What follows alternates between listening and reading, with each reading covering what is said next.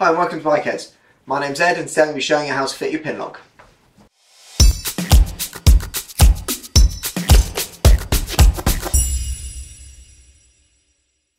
Okay, so today I'm going to teach you how to fit the Pinlock in your helmet.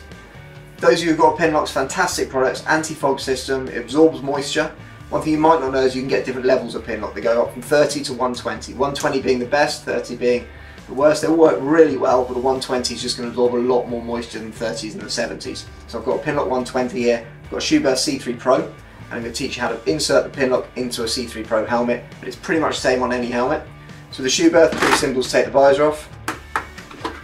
But if you don't know how to take your visor off, give your dealer a shout, look on YouTube, it's fairly straightforward on most helmets. The Shoeburst is just really easy for these videos. So that's your visor off. As you can see, you've got two pins based on the visor.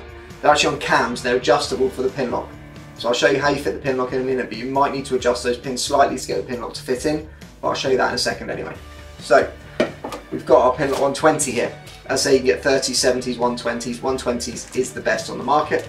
Come in a range of colours, clear, light smoke, dark, yellow for high vis, all those things. I've got a clear one here, so I'll just show you how that works. Take it out of its packaging. Open up, be careful, these are extremely delicate Pinlocks, you need to be very careful when handling them. So, there's your Pinlock. As you can see, it's got blue film on it, and it says on the front here, remove protective film on the Pinlock. Of course, so you're not going to be able to see anything. A lot of people do say to me, I can't see through my Pinlock, and they've still got this film on, which is quite unbelievable, but it does happen. So take your Pinlock and your visor. As I say, it has got blue film, but I always put the Pinlock in first, so if you just stretch your visor out slightly, slot the pins, the recesses over the pins on both sides, turn it upside down, you can just bend it slightly in and it should just snap in like that. Give the visor a wiggle and that's it, it's set in its place.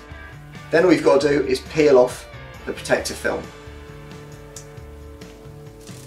Just peels off, easy as that. Make sure you haven't got any fingerprints over your visor and you can see through it. Just make sure there's no movement at all in that Pinlock and the seal's seated properly. And then just slot your visor back onto your helmet, down to the bottom, give it a polish on the front and you're good to go. So that's fitting your Pinlock. As I say, 3 different types of Pinlock available, lots of different colourways. If you don't know how to take your visor off, go to your local dealer. For any more information on Pinlock, go to bikerheadz.co.uk. You can download the catalogue on that website or pick up a copy from your local dealer.